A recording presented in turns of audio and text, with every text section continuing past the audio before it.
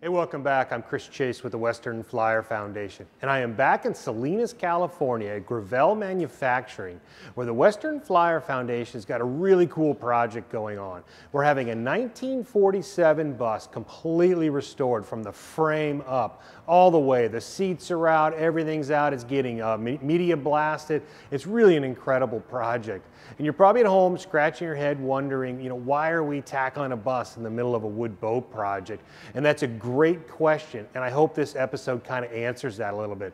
Kind of shines a little bit of light on what the Western Flyer Foundation is all about. So I hope you enjoy this one.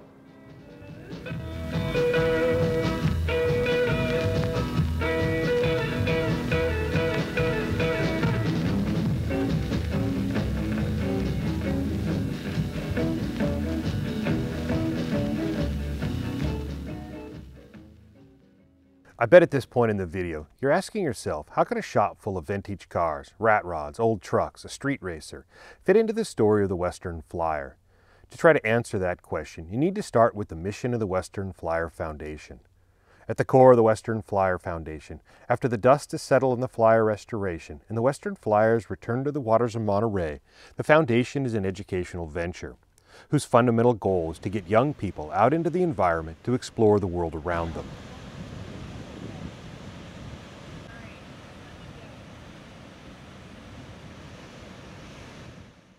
The Western Flyer, both in body and spirit, is currently undergoing a restoration to ultimately transform her into an educational platform, working the near coastal waters from Sitka, Alaska to the Sea of Cortez. As the foundation has grown over the last 5 years, we've begun to develop some educational programs. In the course of developing curriculum, we've also learned that often the biggest hurdle of getting students out of the classroom and out into the field is simply transportation. In comes the bus. See, the Western Flyer Foundation is built around an iconic piece of literary history that is physically limited by where she can sail. And unfortunately, most schools are inland, miles away from the nearest seaport, often leaving teachers searching for ways to transport their students to the onboard programs. If the Western Flyer Foundation can provide some alternative forms of transportation, all the better. This old bus might just be the missing link that helps students reach the Western Flyer. And since the students will be traveling to spend time on a 1937 boat, why not travel in style in a 1947 bus?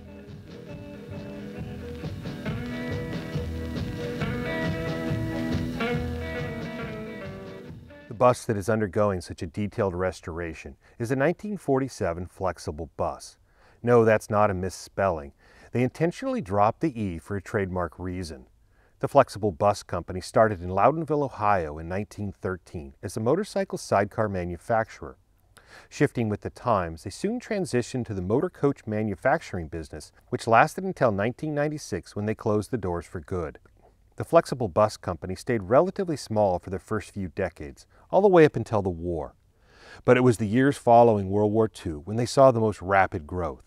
Taking advantage of wartime tooling, the Flxible Company, like so many manufacturers of the day, experienced an explosion in productivity. In 1946, they unveiled the newly designed Flxible Clipper, which entered into production in 1946, lasting 21 years until 1967. If you rode on any bus in any major city in America during the 50s or 60s, it could have easily been a Flxible bus. The bus we're having restored isn't only dripping with cool Art Deco styling, it came with a fantastic story. All the buses that were sold in that year are Flxible, and Warner Brothers is down there with the bus number and everything. Flxible Clipper is the bus. The Flyer Foundation purchased the bus in 2018 from the Warner Brothers studio lot in Hollywood, California. It was advertised as a discarded movie prop. Warner Brothers originally bought the bus in 1947. It may have been purchased as a movie lot bus, used to just transport workers around, or perhaps it was bought solely as a movie prop. No one knows for sure. The one thing we do know for sure is it's made hundreds of cameo appearances in countless films. The 1954 Judy Garland A Star Is Born, Rocky, the Columbo TV series. It may have even been the bus in Alfred Hitchcock's 1959 North by Northwest. In that famous biplane scene, you can clearly see the same brand and same vintage of bus pulling away from Cary Grant as he stands alone in a Midwest cornfield with that now infamous biplane bearing down on him. Well, I mean, like I said, it's lived on Warner Brothers Studio most of its life.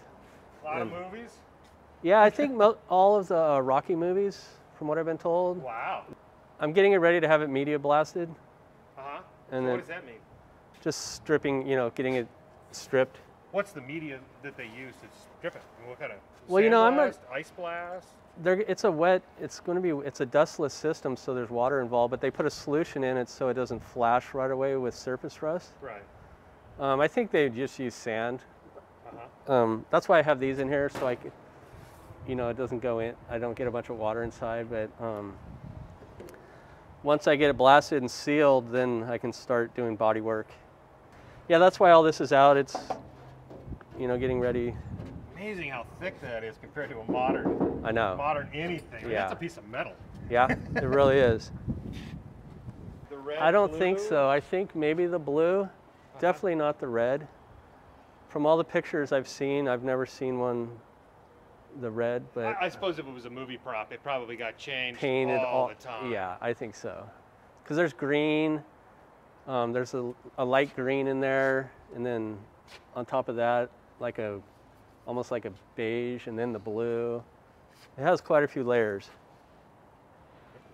Do you think this bus ever got used as a passenger bus, or has it always just been? I don't know. I think it went right to Hollywood. You know, because when we took out all the seats and stuff, I kept hoping to find like an old watch or something, but there was nothing. And so I think it was just on the Warner Brothers lot its whole life. Huh. With like an English wheel kind of thing? No, not necessarily English wheel. I'll hammer and dolly it, and then I have I could show you, but it's Yeah, I wanted you to show me that. shrinking disc that it works it out really nice. Huh. Huh. Yeah. So. Definitely old school. Wow. Can I go in? Yeah, absolutely. It's kind of dark in here, but Still. I mean, this thing's been such a nightmare to take apart, like, because, you know, from the outside I saw the screws and I thought, well, we'll just take the screws off and the stainless would come off. Right. Not the case. Not going to happen. Thing comes off, and then it comes off from the outside, and then I'll restore each window, new glass, and paint, put them back in. Do you use heat to break stubborn screws, or like krill Yeah. oil, or Both. penetrating oil? Both. Oh, a little bit of everything. Yeah. Yeah. A lot of heat, though. A lot of heat. When you first get in, it feels lower. I mean, my inclination was to duck at 6'2" Right. all the way through, but it's tall. Yeah, the interior is amazing. The Art Deco, the lights, the opera lights, this row of lights. I mean, there's lights everywhere in this thing. Ultimately done, kind of the vision for the Flyer Foundation is to utilize this as a companion vehicle to the Flyer itself, being able to move kids from places like the Salinas Valley, where we're now, down to the boat, down to the seaside, get them out on the water. So Right. it partners really well with that. Yeah. Here, I mean, driver's seat was around, has to be reupholstered. It was complete. I mean, they unloaded it off the truck and it drove to where it is now. This scale project doesn't happen overnight. The restoration of the bus will be done over the next few years. Windows will be removed. The mechanical equipment will be removed. All the metal surfaces, both inside and out, will be blasted.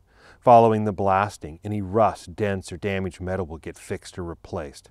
After all that's done, new mechanical running gear will be installed. A new engine will be installed. The seats will get reupholstered and installed. And don't forget about the paint. I mean, there's some rust here and there, but not much. And some panel damage, but it's all stuff that I can easily fix, you know? The biggest hurdle so far is just taking it apart. I slotted these so I can have a couple screws and then slide it on. Because I was trying to do it by myself, trying to hold this and get a screw started, it's so hard. Just ridiculous. I'm like, I gotta make this easier on myself, so now I can just slide it on there and then tighten it, and then fit it.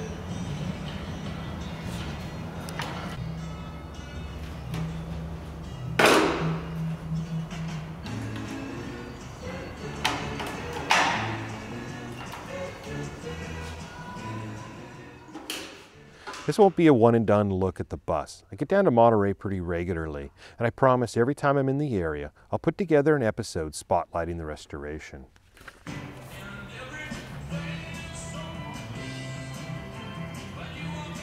don't know how much I want to modify this to get the frame back.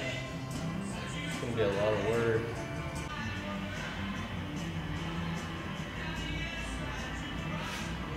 Yeah, that'd be awesome.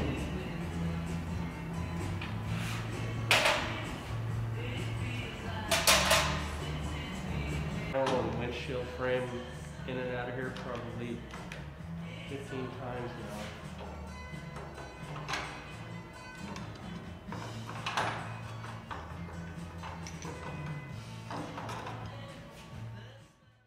Draw it back in. So if you get a dent in something, shrinking, yeah, you're bringing it back because the metal's expanded into that shape. It's stretched. Huh. And usually, like if there's a low spot, you can hammer it out.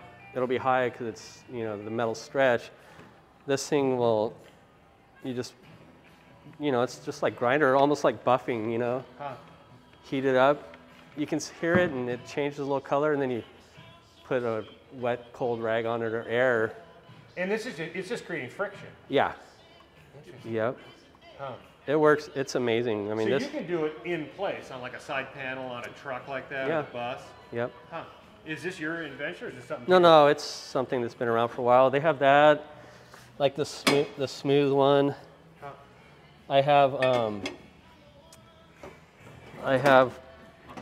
a little one for like little trim pieces. Like this was really dented and warped, and I would just get in there and work it. You can bring it back to life, and there's we're not looking at body work or filler. No, this doesn't have any on it. I just primered it. This actually looked like a potato chip. It was so bad, and I kept working this until it was flat on my table and scuff it and primer. I mean, it's pretty neat. Strip the primer off and then start hammering, dolling, and you know, working that wheel on it. So pretty much all the body work gets done with the vehicle in place. I mean, it's almost better probably because you have weight to hold the vehicle. You're not taking you're not cutting a panel out and then taking it to a bench or an English wheel or any of the other tools. I mean, you can. I don't. I try and do most of it on the car itself, on the frame, bolted to it. I never knew that. That's amazing. I'd love to watch you do that at some point.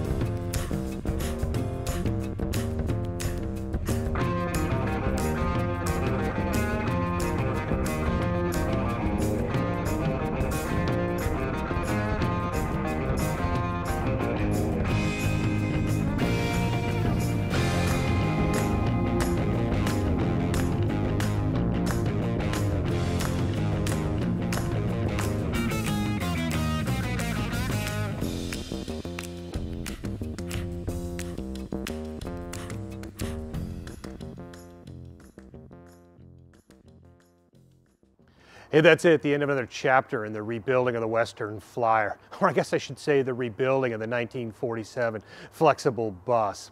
Hey, I'll put links in the description box below to everybody involved. Todd's shop here in Salinas, again, the Western Flyer Foundation, my Instagram account, maybe Todd's Instagram account, so this one will be easy to follow along with. But I hope you enjoyed this one, and until the next episode, thanks again for tuning in.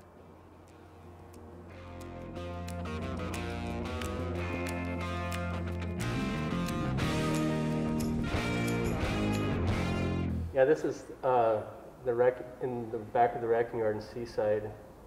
I think well, it had to be in the 60s. I think does it say right there, 65?